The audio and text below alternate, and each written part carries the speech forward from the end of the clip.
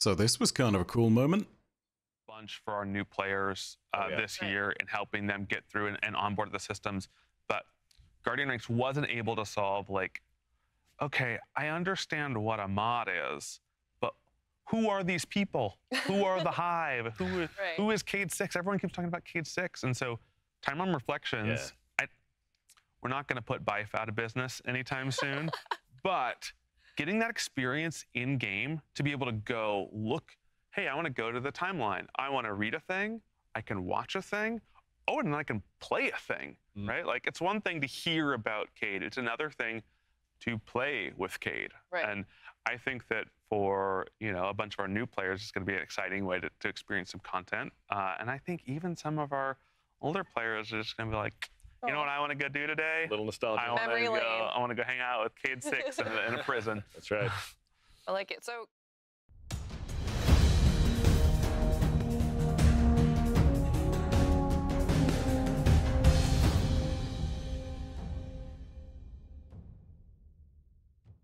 Greetings, Guardians. My name is Bife here. I'm going to go ahead and show off some stuff in the background that goes over the Bungie showcase that just dropped, and also you should note there is no script for this video, so my apologies if things are a little bit less pristine than they usually are. Today I'm going to go ahead and talk about the Final Shape showcase, and talk about what we saw, give you a few of my thoughts and impressions, and go over some of the important things for the narrative. So, first of all, at the very beginning of the showcase, it was confirmed, thanks to Joe Blackburn, that we are indeed going to go inside the Traveler. That's where the portal leads. Finally, we know that answer. There were tens of thousands of different theories bumbling all over the internet, and now we finally know, which is good. We can put at least a few of the rumors to rest. Nice as it is to have all of those come to an end, though, the inside of the Traveler itself looks... I'm not going to say good and I'm not going to say bad, I'm going to say I need to see. And the reason for it is quite simply this. It's a narrative journey and what Bungie is describing as a linear destination. So normally Destiny destinations are circular. You have several major areas that all connect in a big loop, and then you have smaller side areas that sort of act as offshoots of those areas. Here, it looks as though we start in an area such as the tower, and then slowly we progress forward in a linear fashion through the destination until we finally reach the Witness's monolith. And whilst it does retread some of our story that we're familiar with, there's some very interesting things that happen along the way. Principally, it's going to include things like the Witness starting to exert control over the pale heart of the Traveler at its center, and thus changing the destination, which, by the way, the Pale Heart is the name for the destination. This means that whilst everything starts as kind of like a copy of the tower and a copy of some of the old destinations like the Cosmodrome and the Wall and all of that, eventually things will become more and more twisted the closer that we get to the Witness's stronghold. And that means that we're eventually going to start seeing architecture that changes and a landscape that is warped, and something about it is going to start feeling wrong, as Bungie puts it. There are going to be the, I mean, honestly, at this point, very predictable things of, I can't believe you just basically reskinned everything, which, I'm not going to entertain those comments at this current moment in time because I'm just tired of it. But, you know, it is somewhat true. But I think the interesting thing about it as well is that as we get closer to that final destination, things do ultimately start to change. And it's also not to say that they've literally just copy-pasted these things either. There are some wild visuals that we got from the trailer alone. I mean, there was something in there that looked as though it was inside the Traveler and it was just like this weird convulsing rib cage. I don't know what the heck that thing was, but that didn't look good. That looked kind of terrifying. Looked like some kind of giant monster waking up or being formed out of bones. We only got like 1 or 2 shots of it, but yeah, weird. We'll see what happens with that. Of course, also, there are new supers and things that got shown off, new enemies, but we'll talk about all of that later on, because whilst the initial trailer showed off a bunch of stuff, now we get to talk about the specifics as it was revealed in the showcase. So, when it comes to it, the reason why the Witness is at the heart of the Traveler is because of the requirements to create the final shape. For those of you who didn't tune into the seasonal story from Season of the Deep, Basically, the final shape is something that the Witness is able to create from the fusion of light and dark.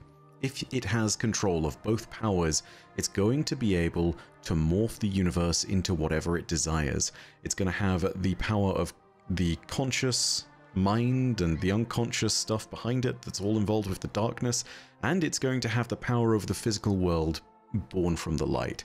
And those two things together are going to allow it to remake the universe into a version that is more ordered and less chaotic, something which will result in the entire universe ending.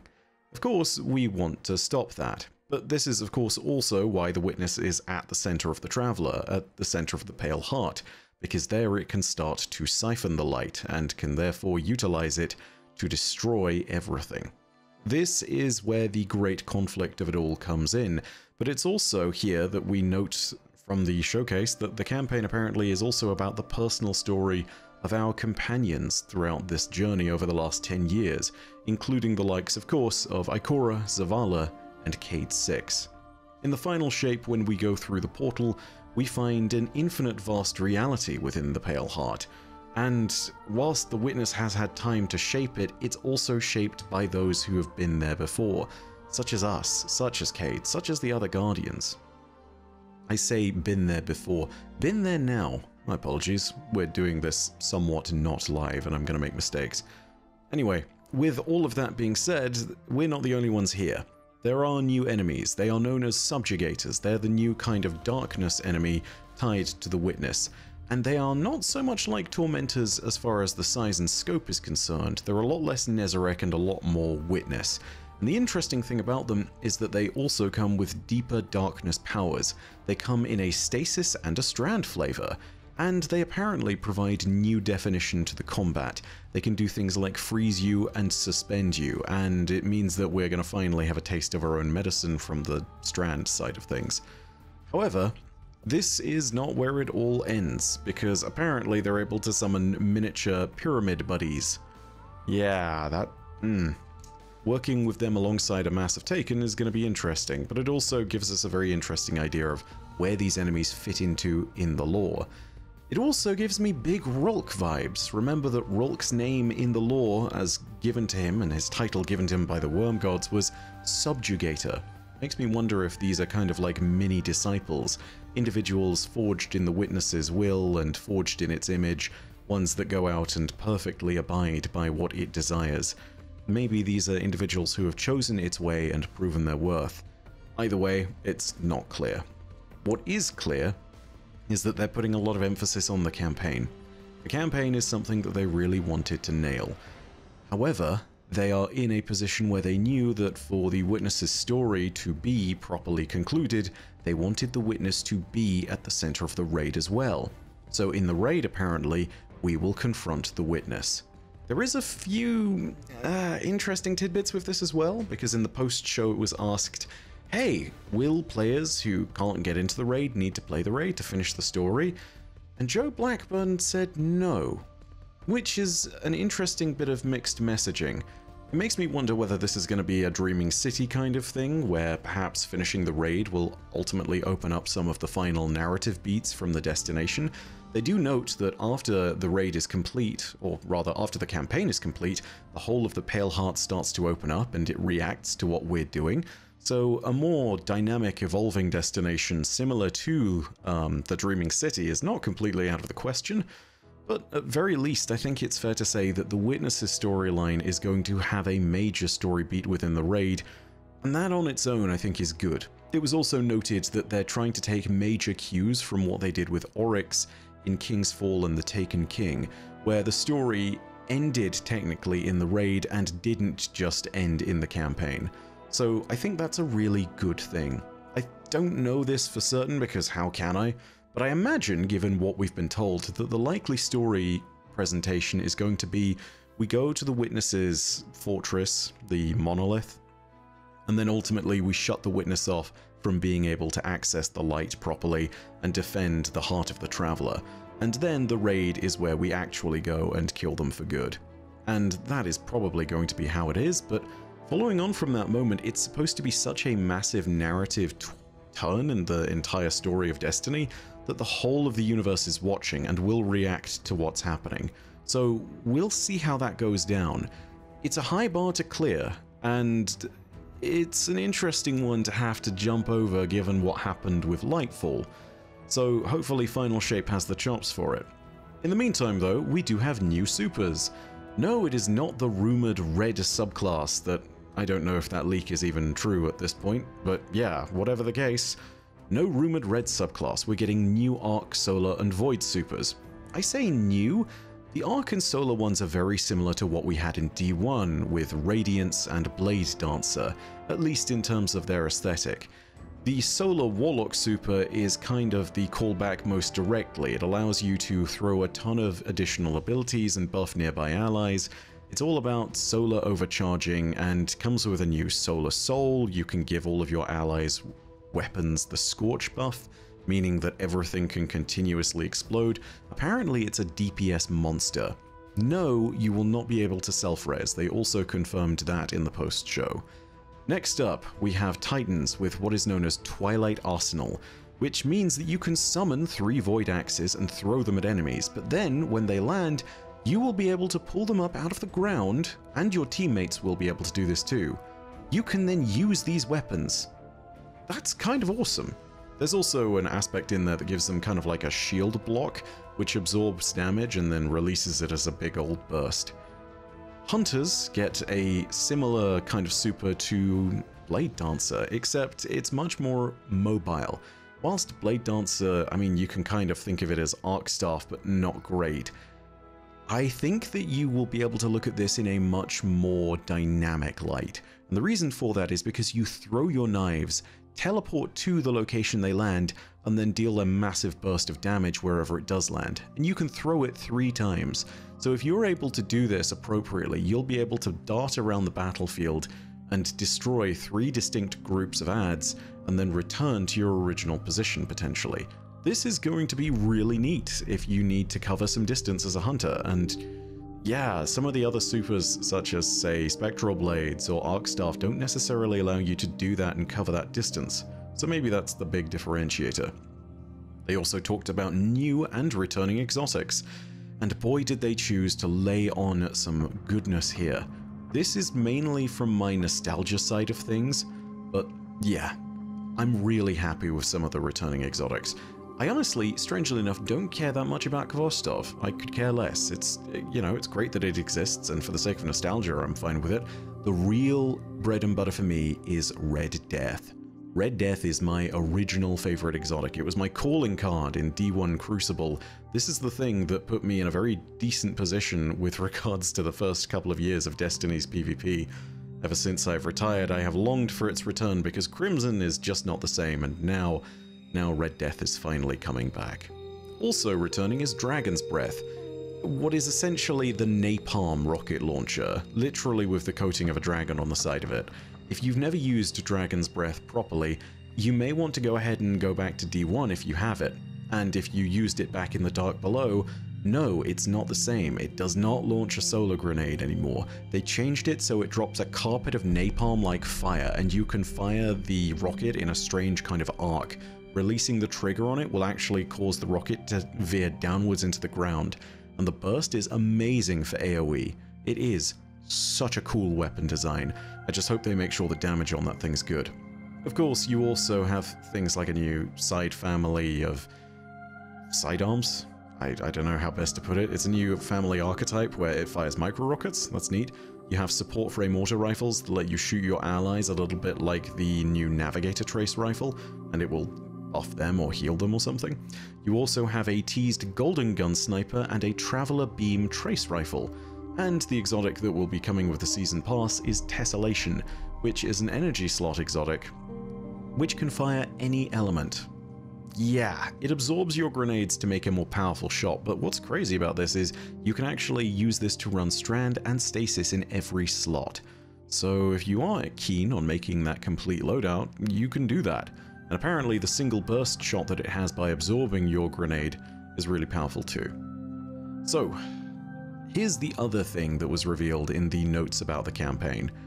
Cade, of course, is coming back, and he has been a pivotal character that apparently needed to return as a necessary part of the story to the final shape. It's a moment of great change for the entire universe, and Cade is there to shepherd us through it and the heart of the Traveler. This is, well, interesting, and the wording they use to describe it is interesting too. They name him as the Virgil to guide us through the Pale Heart. This is an interesting choice of words, because, of course, yeah, if anybody knows where the Virgil reference as a guide is coming from, yeah, you will know about the Inferno, and how that is literally a tour of both the Hells and Purgatory and the Heavens, and everything else that comes from it. So are we going to be touring Heaven, or are we going to be touring Hell? Or are we going to be touring the in-between? Maybe a bit of all three. Who knows? Point is, I think that wording is very specific, because it gives us a hint as to what Cade's role in this is going to be like, and a hint as to what the destination is going to be like. So, for the most part, that is most of what we got on the new stuff to do with the actual Final Shape campaign.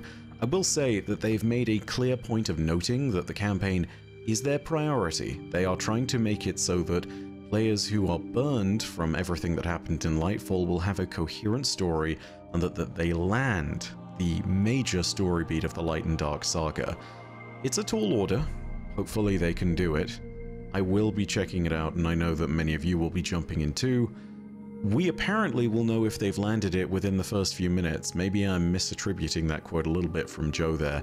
He wants us to have the sense that we've landed it within the first few minutes.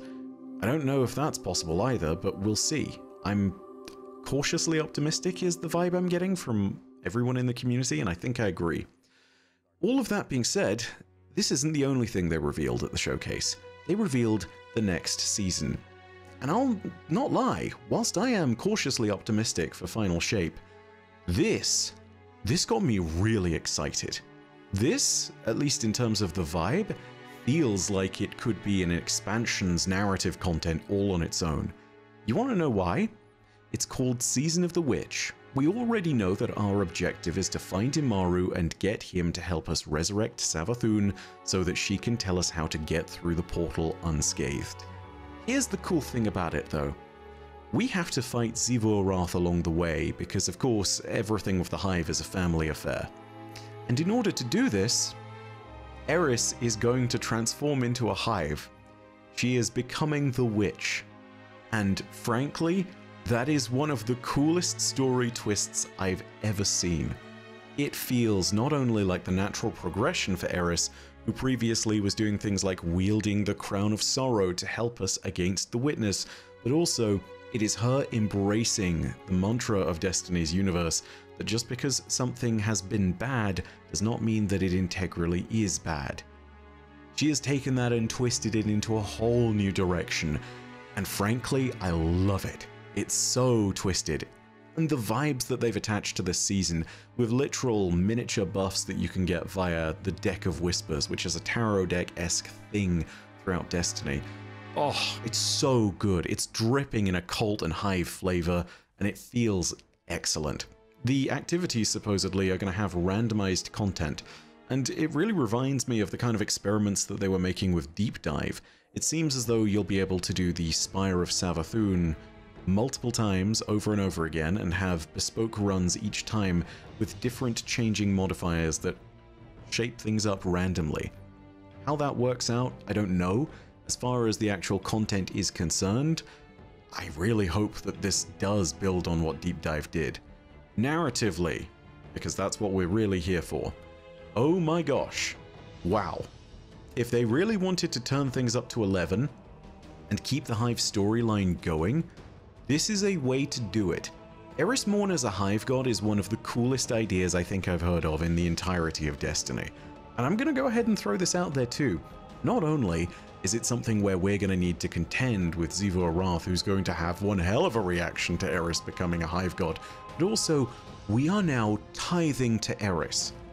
There is a very deliberate wording there, because tithing implies that she has taken on the similar form of tribute that Dark Hive do. However, it's something where we've been able to take and learn Hive magic and twist it with our light. So Eris seems like something completely bespoke, using some of the old lessons of the Hive. The coolest thing about all of this is the dynamic of it going forward. Guardians have always been one of the Hive's biggest opponents, and all of their powerful gods have been smashed against what we've been able to throw at them. Here's the thing, we just made our own Hive god, and all of that fury that we've been able to bring is now going to be tribute to Eris. I would imagine that there are some Guardians that canonically, even after this season is done, will still be in Eris's close vanguard. They will be tithing to her all the time. She is now a force to be reckoned with. She is now a force unto herself. She doesn't follow anyone's rules anymore. She has surpassed them. And as far as the narrative side of that and the potential for that story goes, man, is that going to be cool. I'm really here for this idea of Eris being the one who's able to reach into the darkest kernels of the universe, face its truest of horrors, pull out the power that's contained within, and wield it for herself. She's done it every step of the way, and I don't think this is going to be any different. There is always the constant dialogue, I even saw it yesterday and responded to a bit of it on Twitter, of whether Eris is evil, and for the record, maybe this is a bad prediction for it, but I'm just going to go ahead and say no. If nothing else has been taught to us over these last few years, it has been this. Just because your enemy belongs to a certain faction does not mean that that enemy is necessarily evil. We learned it with the Cabal, we've learned it with the Fallen. It may be time to learn it again with the Hive through Eris as the medium. I would imagine that as a challenger Hive god to both Xivu Arath and Savathûn, keep in mind, even though Savathûn does not accept tribute in the same way anymore, she is going to be in a position where suddenly the Hive are once again split into 3 broods. That is a big deal. Eris is now a main stage challenger. Think about that for a second. She's kind of stepped into Oryx's shoes. Not literally, I don't think, because of course nobody claimed the power of the Taken King, but at least in terms of a power vacuum that may have been there all along. I wouldn't be surprised if Eris manages to pull Hive Guardians to her cause at some point in the future. She has that influence and that power now. I think it's entirely possible, especially considering where that goes. Whilst Bungie has confirmed that we will not be having any storylines where we're friendly with the Hive anytime soon, I imagine that if this does happen, this is the medium by which it will be set up. And it gives us a really awesome basis to work ahead of this, and to really unpack some of those characters. So, Season of the Witch. That's awesome. Really excited for that. Also, the reprised raid is Crota's End. I'll probably be covering the lore of that one more time, because as far as the narrative and lore for that raid is concerned, it is one of the best raids in all of Destiny. It is up there in the top 5. I'd say that you're looking at Last Wish, King's Fall, Vow of the Disciple, and then easily Crota's End. There is just so much good stuff to cover in that raid, and I can't wait to jump into the story of it again. Honestly, there is so much. So yeah, we'll get to that when the time is right. For those of you who've not played Crota, yeah, you're in for a treat, hopefully, and they've hinted that this will be a very hard raid because of the way they've worked the reprisal. Now, some other bits and pieces. These don't necessarily immediately inform the narrative going forward, but they do help inform new players. And one of the most important ones that I want to touch on is this: timeline reflections.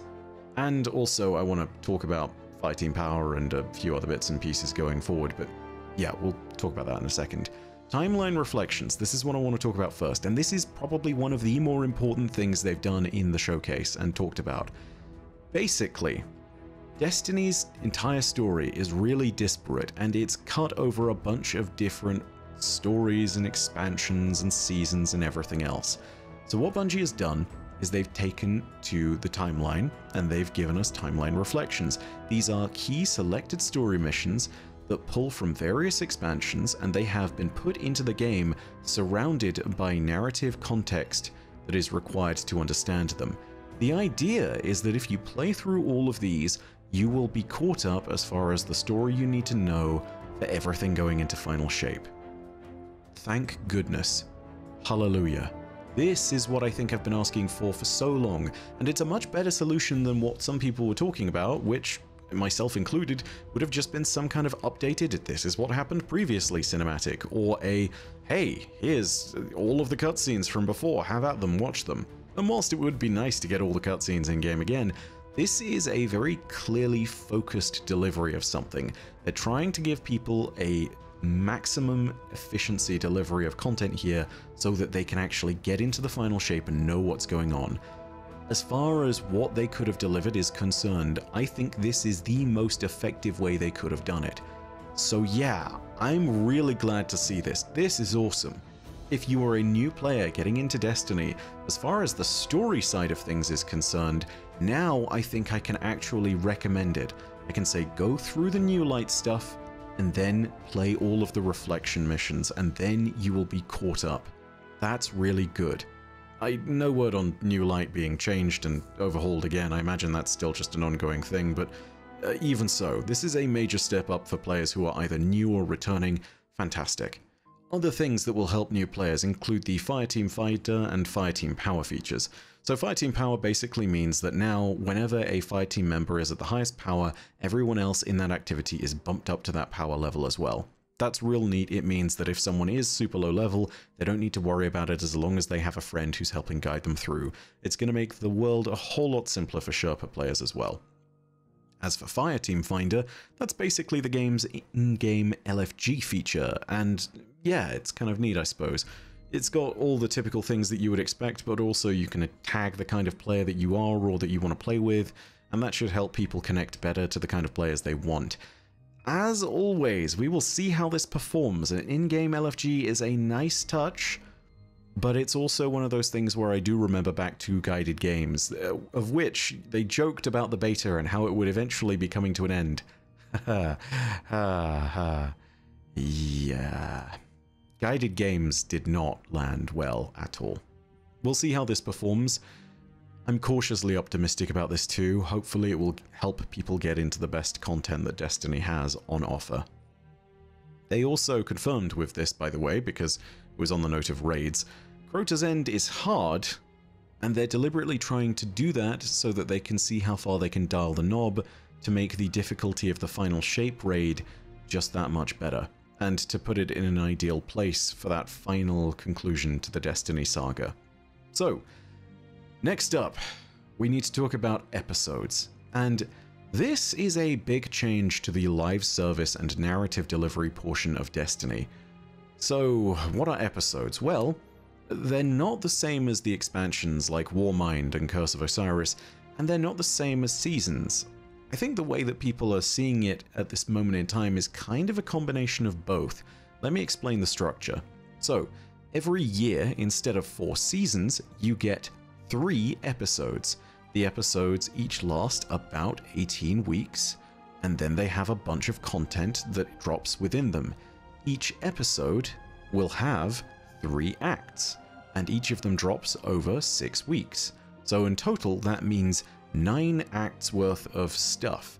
Each act is going to drop new seasonal content, new weapons, new armor, potentially new missions, and definitely new story stuff. So the narrative evolves over every 6 weeks, and it allows Bungie to really tap into some of those narratives on a weird and changing basis as they go. 6 weeks between content deliveries is a really ambitious schedule, and it means that we're going to be getting story content a lot. I think Bungie is looking at this as a means of bridging the gap between what seasons do currently and what the old expansions did back in the day. Is this going to work? I don't know. Hypothetically, this is perfect as far as being the answer to people who hate seasons and the answer to people who also hate the expansions from back in the day. I don't know why I've been seeing so much nostalgia for Warmind recently, but I need to remind people that from a story perspective, Warmind was, no disrespect to anyone over at Vicarious Visions who wrote this, but Warmind was, I don't think it was good. I think a lot of the community that's really into the lore and the story did not like Warmind that much. You know, we had Whisper, and that was a really bright light on the horizon ahead of Forsaken, and yeah, that was kind of it. We don't want to go back to that. But equally, there are people who disagree with me vehemently on the idea that seasonal story content is the way to go with this. I know there are people who despise the one story episode every week kind of format that Destiny has. I personally think it's fine, but there's enough people out there who disagree with me for me to know that it's a problem. Hopefully, this will be the answer to all of it. We get into that 3-act narrative every 6 weeks, and every single time we get the ability to explore something new. Bungie has relayed the idea that this allows them to pivot on a dime, respond to community feedback, and potentially throw out more curveballs and experiment a little bit more, and it's a little bit less of a cost. This means that if we do want to get something in new seasons and we have some particularly focused feedback, we can throw it out there. It means that they can put new ideas in, and it means they can experiment. Anyway, for all of the merits that that does have, there are some things we do definitively know, which is that the first few episodes are called Echoes, Revenant, and Heresy. Those are the first 3, and again, each of these 3 episodes has 3-act narratives, each of them over 6 weeks. So that's 9 total acts within the entirety of the year. It also looks like these episodes are going to focus first on the Vex, secondly on the Scorn, including the Fanatic Fikrul, and lastly on the Hive. What that will all entail, I don't know, but I'm sure we'll find out as time goes on. I think that overall, it gives me some confidence, but it's also completely untested. We're going to need to see how this does. It's going to need some testing, and it will need some iteration and changing, but Destiny is in that place where it's been doing the live service thing for a much longer time than a lot of other places. The one thing that people may dispute with me on this one, but I will remind them that it is nonetheless objectively true, is that Bungie has gotten very good at live service programming. I know there are people who absolutely despise the way that content is delivered in this game, but there's no question that as far as live services go, Destiny does it quite well. There are other live services out there that struggle to put content out in the first place. So, let's be really clear, we're in a better position than a lot of people. More importantly than that, though, it's about refining the way that seasons work, and it's about refining how these episodes deliver content so that it always feels fresh. Finding that balance is what's really important. Will they deliver that? I don't know. But honestly, this kind of formatting makes me feel hopeful. I'd thought of something similar to this, where things could be a little bit more focused every single year, on my own, independently as well. And I wondered what would happen if we only had 3 seasons every year instead of 4. And it seems like Bungie has had the same idea, and I imagine a bunch of other players have too. So it's just one of these moments at which you sit there and you think, well, hey, they've probably been able to iterate on this idea a whole lot behind the scenes and see what happens. Maybe that means it's going to do really well.